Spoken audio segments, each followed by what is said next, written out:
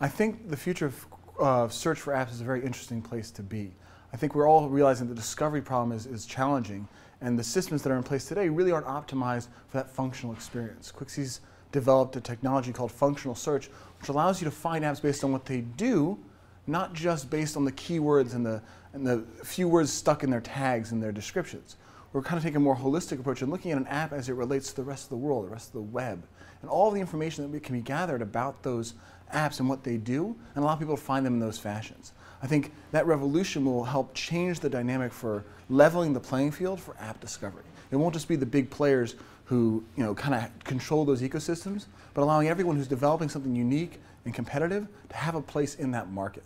I think everyone can imagine the scenario of seeing Quixey turning up in places like your phone, but we can also see places like on your TVs. In your, we can all imagine being in a tablet, but how about those interfaces when you start talking about smart tables and talking about in your vehicle? You start talking about where are we going to be discovering apps tomorrow? How are we going to interact with this technology that's all around us, this functional experience of how we interact with our devices? That's going to start showing up in all kinds of places. We see the new smart machines showing up in our kitchens, in our cars. We see them showing up all around us. And I think Quixey is going to start developing, you're going to start seeing us in a lot of these fun places, and I think you're going to start realizing the power of being able to discover the apps that really can help you get it done, help you utilize those tools to the fullest.